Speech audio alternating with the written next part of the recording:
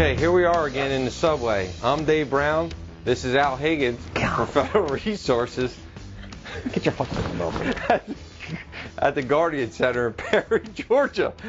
God, you got to keep that in there, man. I couldn't wait to put my hand on his face like that. And that shit was funny. We had a suspect package, if you remember from the last video, and that we used a core system to just do a quick search of. And so we've identified a bag, and if some jackass decides to bring a stuck device in a bag like this, you can use your Resolve from Cobalt to detect what might be in that container. Thank you, Alan. This is another Raman spectrometer, although this one's a little bit different in that this is using spatially offset Raman, so that enables you to get through opaque containers or things you might otherwise not get through with other opaque Raman means systems. not clear. All right, so you put it up against the container. Where's your product? Go ahead. Let me wipe the snot off my nose. Put it up against the instrument,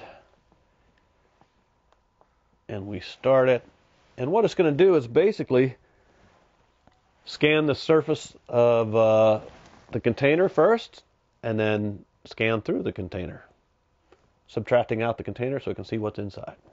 All right, so we grabbed our device, and as Alan was showing you, we tried taking a sample and lightly, gently pushed it up to the side, and it appears to be a hoax device because we got cane sugar on the Cobalt Resolve. This is Dave Brown and Al Higgins, Pappy Higgins, signing out from the Guardian Center. Thanks for watching. There we go. Why is that? Do you know how heavy this thing is? I can only gorilla grip it for so long, bro.